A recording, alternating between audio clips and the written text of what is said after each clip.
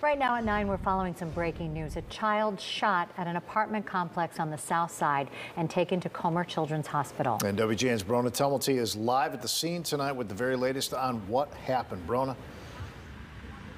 Good evening, guys. Yeah, not a lot of information to go on at the moment, but what we can tell you is that a child has definitely been shot. According to the Chicago Fire Department, that child is a 12-year-old boy. It's understood the shooting happened just before 7 this evening, and it's not clear what exactly happened, but police say it was inside this apartment complex behind me, with some earlier reports mentioning the 22nd floor of that building. The 12-year-old was shot once in the chest and taken to Comer Children's Hospital. At last check, he was in serious condition, and nobody is in custody. We did check in with police regarding the number of shootings thus far in 2021. The latest numbers are from this past Monday and show that at least 90 children have been shot in the city of Chicago so far this year, which is up 6% on the data from this time in 2020. We're live on the south side. Brona Tumulty, WGN News.